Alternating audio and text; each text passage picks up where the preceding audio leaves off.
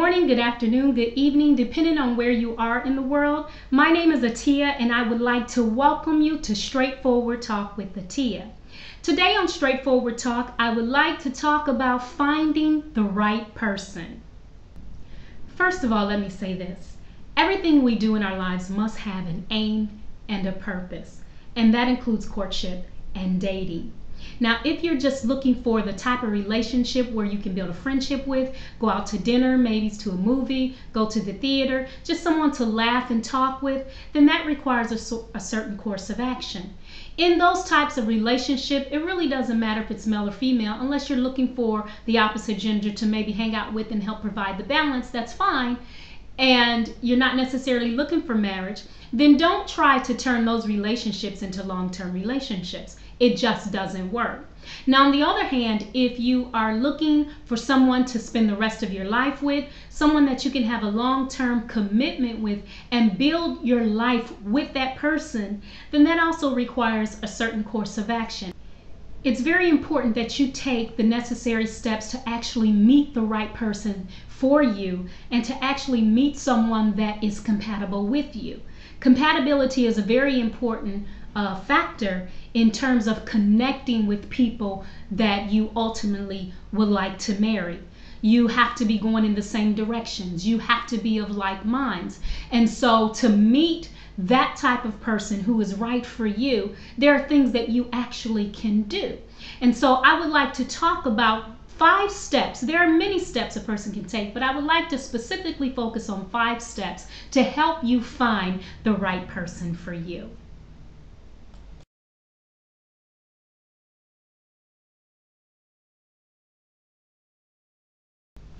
Finding the right person for your life depends largely on you being the right person. The first step that it will behoove you to take is to first know and be honest about who you are and what you want for your own life. When you come to the relationship table, it's important to come to the table truthfully. In order to find someone that will appreciate and accept you for who you are, you must present the real you.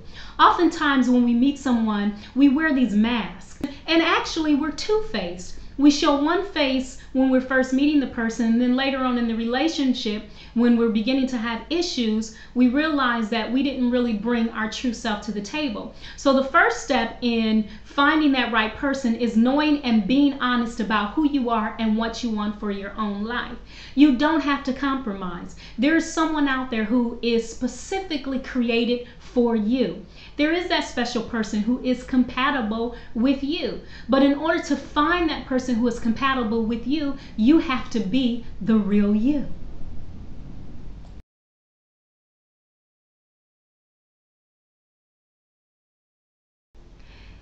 The second step to finding the right person is to be available for a relationship. I can't tell you how important that is. You have to make sure that you are available to be in a committed and long-term relationship and that you have resolved all other past relationship issues. And oftentimes we find this when you meet a person who has a child, and naturally there's going to be a connection with the baby's father or the baby's mother. However, we haven't necessarily made that clean break in terms of the relationship itself. You always have the relationship with your child, but have you made that clean break with baby's mother or baby's father? And have you resolved those issues where you can now engage in a new relationship, a committed relationship, to take that relationship forward?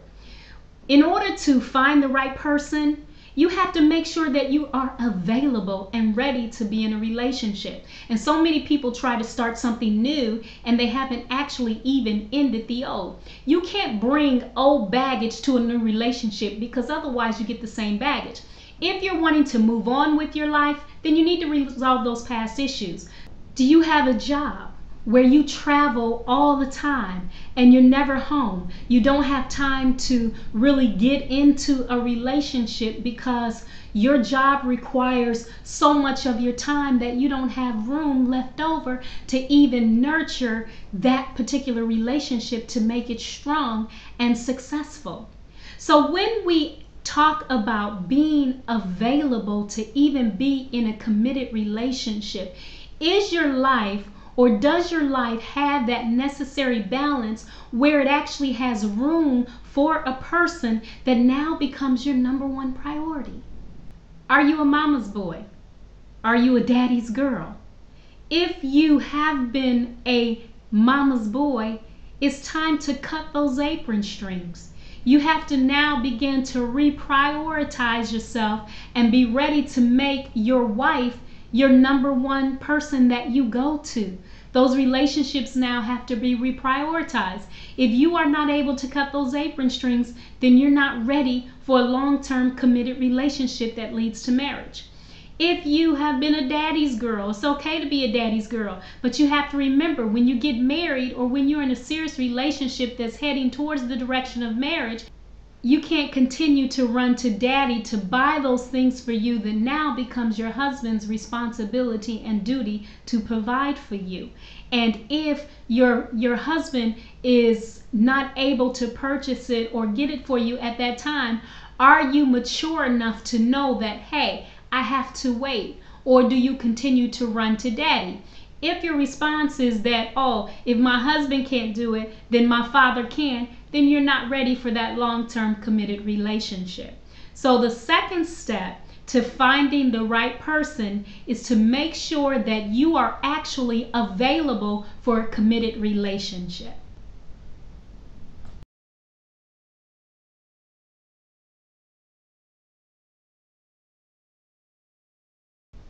The third step to finding the right person for you is to be actively demonstrating accountability and responsibility in your own life first.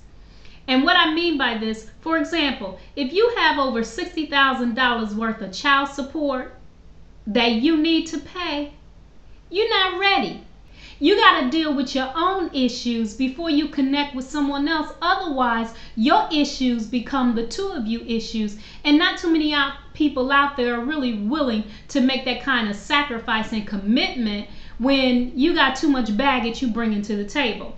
Now, there may be somebody out there for you who can wipe that slate clean, help you get rid of the child support issue, but then is that person helping you to grow? So you have to first demonstrate accountability and responsibility in your own life and make sure that you have your act together before you come to the table and work on connecting to someone else. Also, do you have financial bills where you can't even take care of yourself and you're looking to find the right person?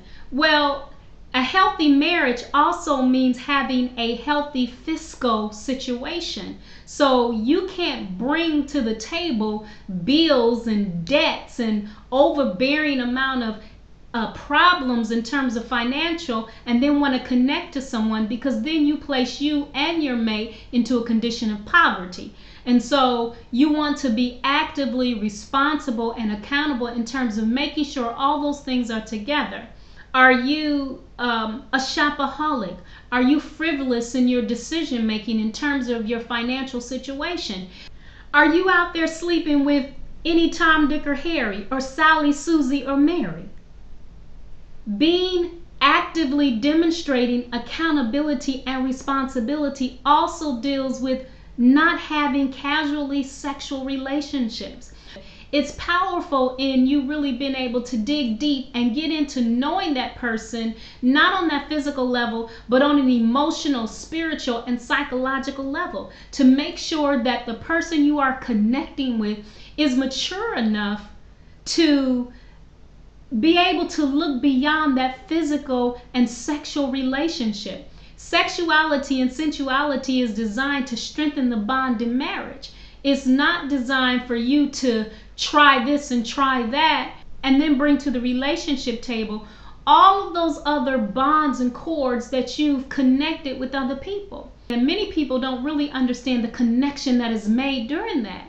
And so when you are ready to engage in a committed relationship that leads to marriage, the best thing you can do for yourself and your potential mate is to wait until you get married to engage in sexual intercourse. and you'll find that you will appreciate the connection much more, and that the respect level that you both have for one another is off the chain. Are you productive in your life? Are you actually doing something to follow your dream? Are you producing something that you can actually bring to the relationship that enhances it? Or are you just a taker? Are you one that just drain all of the energy of the other person? Part of being responsible and accountable is taking your gifts and multiplying those gifts and creating and being productive in your own life before engaging into a relationship with someone else. Because what happens when you're productive in your own life, you bring that productivity to the relationship table, and you complement one another with your gifts, your talents, and your skills. And a lot of times when people think of long-term relationship and marriage, they're thinking of someone who can complement what they do in their life. And so to have a vision and a life mission for yourself gives you that direction when you are looking to connect with someone on a deeper level, because you definitely want to be with someone who complements what you do, what you have a passion for doing, and what you love to do. There's a science to mating, and finding someone who is compatible with you also deals with you being actively involved in cultivating your own gifts and talents, so that the one that you connect with complements what you do, and vice versa. So the third step is to actively demonstrate accountability and responsibility.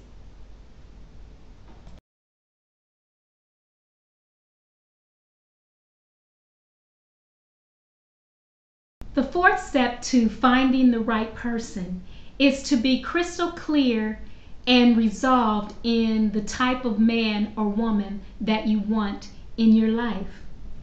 And I do want to say this, everything that glitters ain't gold. While it's important to be physically attracted to the person you're with, that physical attraction doesn't always take place physically, if you know what I'm saying. A lot of times for a person to be physically attractive, that connection is made mentally first or spiritually, and then that spiritual connection brings about a physical excitement, a physical connection. And so you have to be clear in terms of what you want, because you'll have a lot of people who will come across your path, who will come into your life, and you will find those people attractive in one way or another. Is honesty important to you? Is fidelity important to you? Is it important that your mate doesn't travel all the time? It is important that your mate doesn't have children or never been married. Whatever the characteristics of the type of person that you are looking for, you have to be resolved in knowing what that is and be willing to stick to that and not settle. Because if you settle, you'll find that you'll have problems later on. You never want to settle. Take the time to make a list. Write down what that person looks like. If it's important that a person be in a certain socio-economic bracket, you have to know that that's what's acceptable for you, and not be ashamed about it. Just know that this is your truth, and this is something that's important for you in order to move forward with that relationship. It's okay. There's nothing wrong with that. You just have to be true in terms of what it is you want. And so one of the things I encourage many people to do is make a list of all those things that you want in a man or a woman. And you prioritize that list on what's extremely important, what you can't do without, what you may be able to do without, and it's up for negotiation, and what's actually not negotiable. So making that list will actually help you to be able to better sift through the different potentials that come in and out of your life. And so the fourth thing is being clear and resolved in terms of the type of man or woman you want in your life.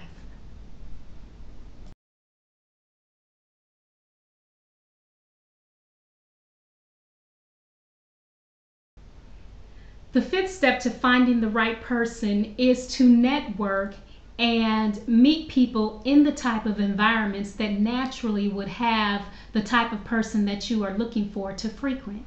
If you choose not a worldly person to have in your life, then it makes sense that you would not meet your potential mate in a bar, a nightclub, or at a party.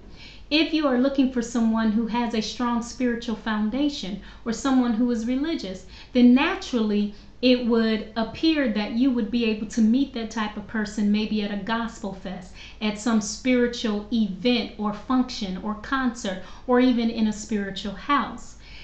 If you're looking for someone who is physically fit or healthy, then naturally you want to be physically fit and healthy, and perhaps you may meet someone at a health conference or at the health club or the gym. You have to place yourself in those environments and not necessarily going there solely to scope out and see who you can meet, but actually to develop the type of lifestyle that will allow you to attract that type of person in your life.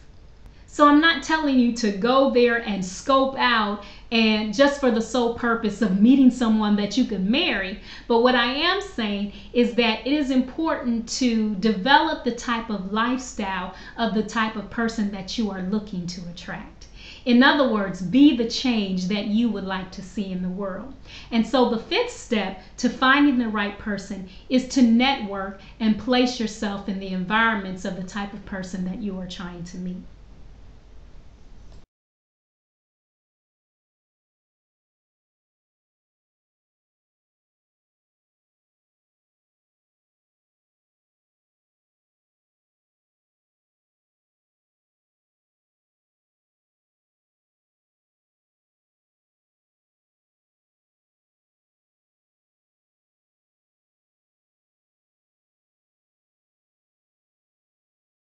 Again, finding the right person for your life requires you to be the right person. Everyone wants the opportunity to come to the table and meet someone who is of like minds, of like spirit, and who has their act together. Therefore, you can't expect to come to the relation table with baggage, with drama, with all sorts of unresolved issues, and then expect to find someone who has everything together. There's a saying that you call to yourself what you are. In order to attract someone who is the type of person that you truly desire in your life, for that long-term relationship or marriage, then you have to be the change that you want to see in the world. So in other words, if you want someone who is healthy, someone who has their act together, someone who is in a stable financial situation, someone who is educated, whatever the situation is, you have to be that type of person.